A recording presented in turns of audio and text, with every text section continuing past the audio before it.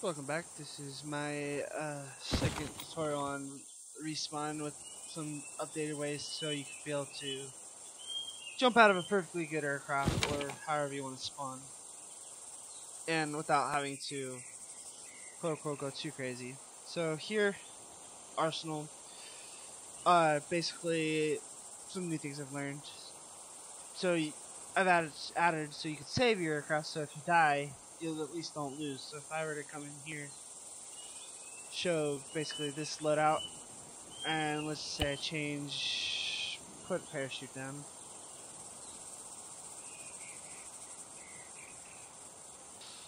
Put a parachute. There it is. And then I were to simply just die, I'd still have my parachute. Now, with this concept, then you can go over here.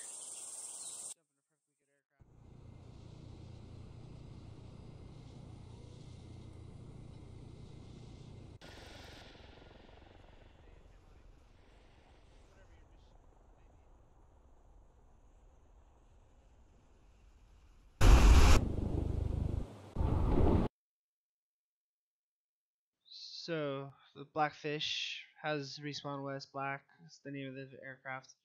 Basically the respawn call. Then you got the trigger, which basically kills you, so you can respawn. But this makes it so each individual player is the one that dies and not the whole. But if this doesn't work on activation and it kills the whole squad server, then I would suggest switching this to this. Since I don't have people to test this out right now, I wouldn't know. And then that's that. And this is to show you how to make files so you could basically save your loadout. So make all documents.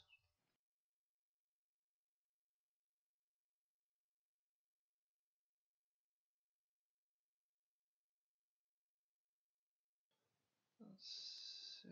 Hold on.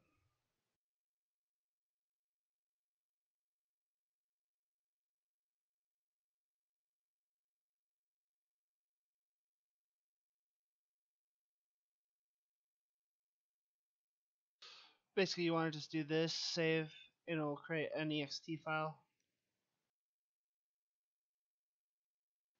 That should be this.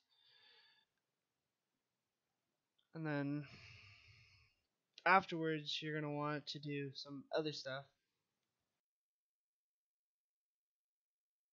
So here I've got a SQF scripting thing, but you want to be able to make this with just using Notepad. You just do this on player, or basically onPlayerKilled.sqf.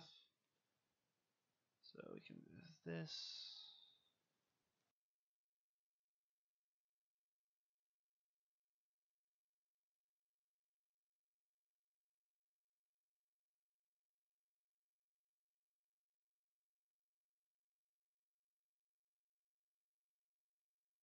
This will all.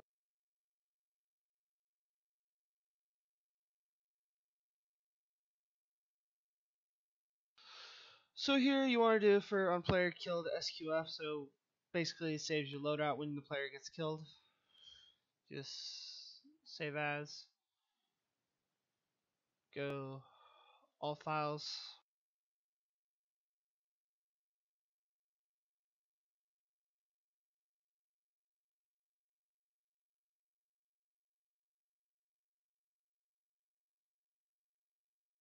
Basically you do this, it saves, then it makes an SQF file for that one.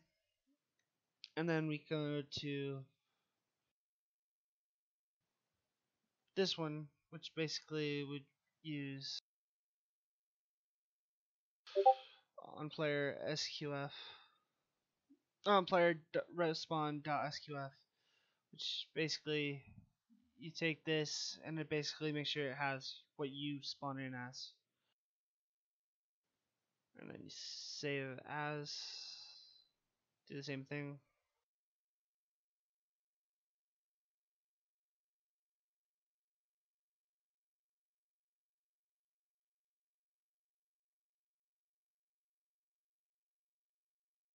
Boom, you save.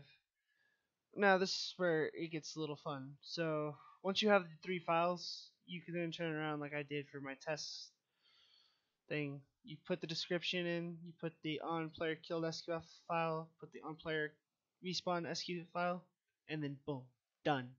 So now when you respawn in game, you die, boom, voila.